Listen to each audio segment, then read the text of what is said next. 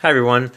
I recently got the Logitech G502, and when I saw the news about it coming out, I saw the specs and I just had to have it.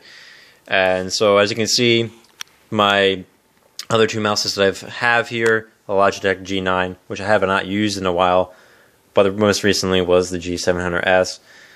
I really like the G700s because it's wireless. You don't have a cord getting in the way.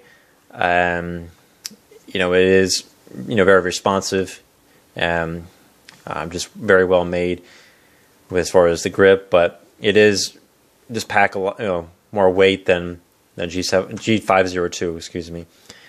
But between the G502 and the G9, they don't make this mouse anymore, but both you can change out the weights, which is nice, but I like to have my mouse as light as possible, just because I have to move the mouse across because of how low my sensitivity is.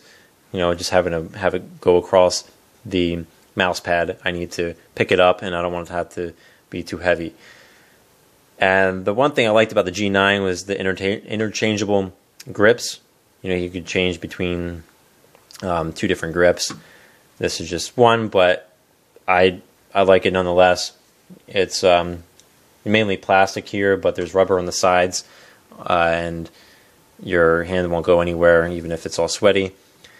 The main thing is a lot of people are commenting on is the new sensor, but I've been gaming with it for about a week, and it took a little bit for me to get used to coming from the G700s. But to tell you the truth, I don't notice a big difference, maybe slightly. The main thing that I've noticed is that the feet on the bottom here are very, very smooth, better than the other mouses. It just glides along the mouse pad, and so you can precisely aim. If you are in a battle with somebody, that'll give you the edge over your opponent.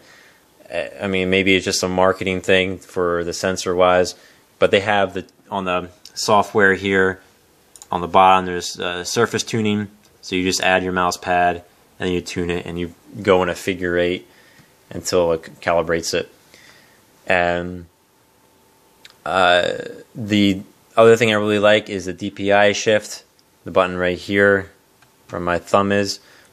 You just press that if you're sniping or even if you're rifling and you're just in that battle where you're strafing from a distance or whatever, and you can better aim at the head without over compensating for it. So that part is nice, although you have to get used to that, even practice with it, because just trying to reach your thumb over and press it while you're moving, it might get you distracted and you might end up losing the battle anyway. You have to practice with anything new that you have.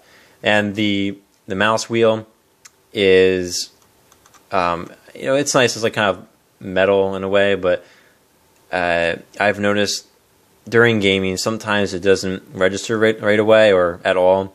When I move it, I might have to move it down twice for it to switch between weapons, and that's one flaw that I've noticed with it.